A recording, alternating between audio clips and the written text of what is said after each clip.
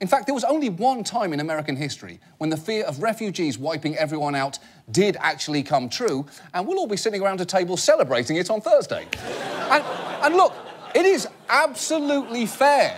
It's fair to be concerned about safety in the wake of these attacks, and it's fair to wonder who we're letting in and what sort of screening system is in place. Unfortunately, many of the people talking about it this week don't seem to have the first idea of what we're doing.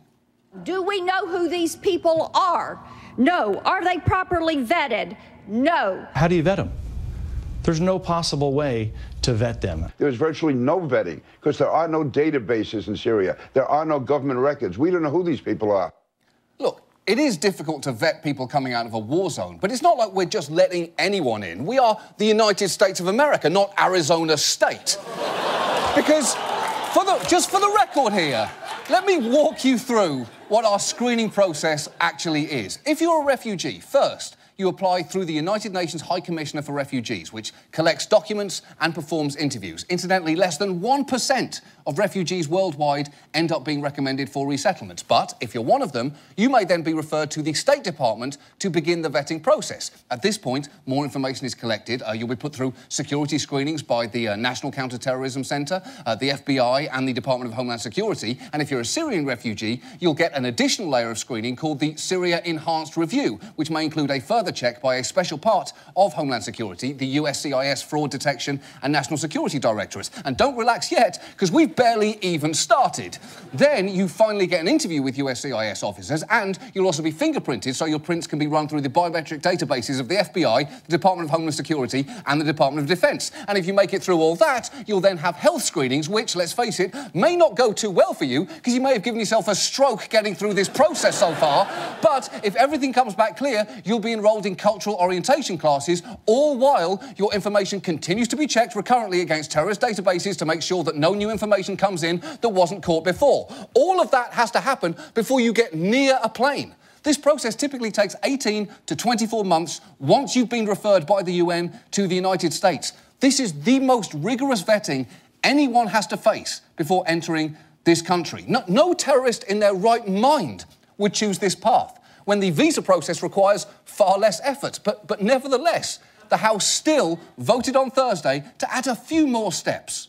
The House voted 289 to 137 for tougher screening procedures, requiring the FBI director to sign off on each and every refugee. He signs off? That is ridiculous. At this point, why don't we just include a pie-eating contest, a spelling bee, and an evening wear portion? But the really hard truth here is no one can promise that someone dangerous still might not slip through. And while that risk should not be denied, it also should not be wildly inflated. Let me ask this. If you bought a 5-pound bag of peanuts and you knew that in the 5-pound bag of peanuts there were about 10 peanuts that were deadly poisonous, would you feed them to your kids? The answer is no. Yeah.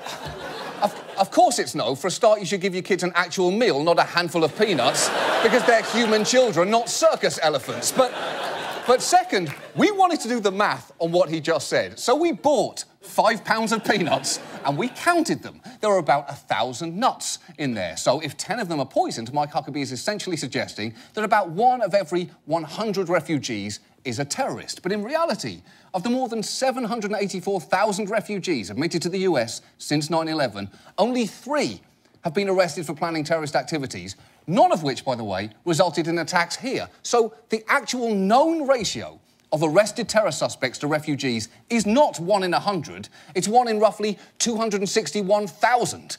Peanuts themselves have killed far more people in the last decade than terrorist refugees.